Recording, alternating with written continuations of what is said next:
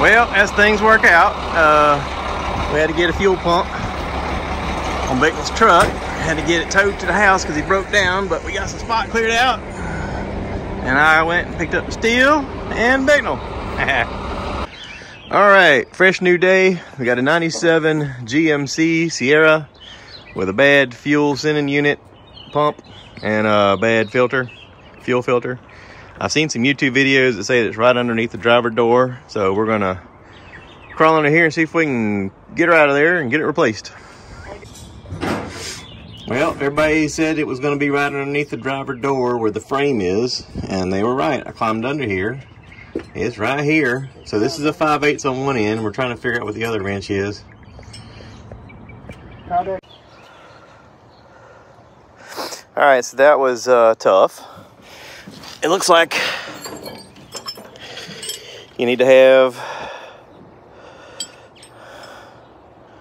a 13/16 and a 5/8 for either side. The 13/16 is for this side. The 5/8 is for the gas line itself. The socket that I needed to use to take the bracket off, you can see the two screws there for the bracket. This was a 13mm is what ended up taking that off. But anyway, we got the fuel filter removed.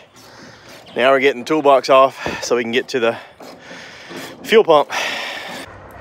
All right, so if you have a 96 GMC or Silverado, you've done this a few times, you leave yourself an open hole to get to. All right, that took a little bit of finagling. Basically, with a hammer and a screwdriver, there's a ring on the outside that's got little tabs that stick up. You just take it and tap it to kind of get it to twist. First thing we had to do was unhook all this, your electrical line and these other connectors. You got to unthread them. This come off one end over here, but we got that off. Took it to O'Reilly's. I like O'Reilly's. They're pretty good to us. Anytime I've ever needed anything, they've always helped me really well. I used the blower to get the debris off of here.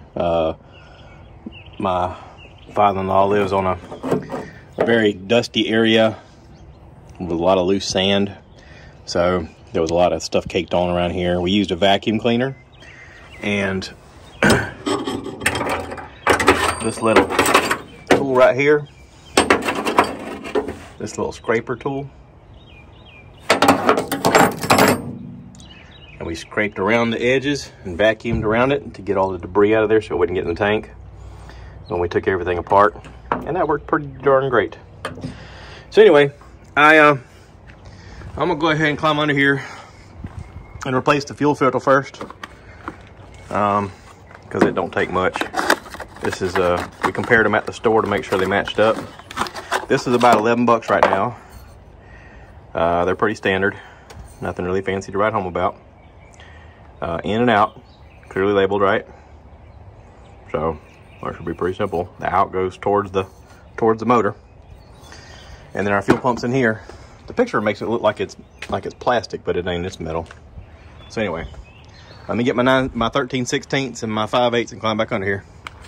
Hey, I don't know if this is an area of concern, but the fuel filter's in here, and if I trace this fuel line, look right there. Oh, I'm trying to get my hands over here. That looks kind of pinched, don't it?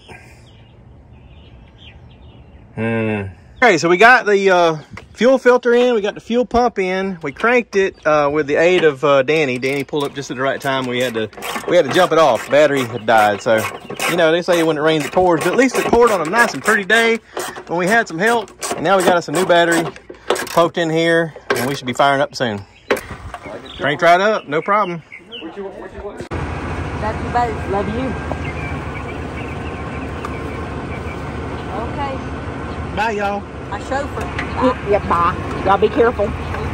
Love y'all.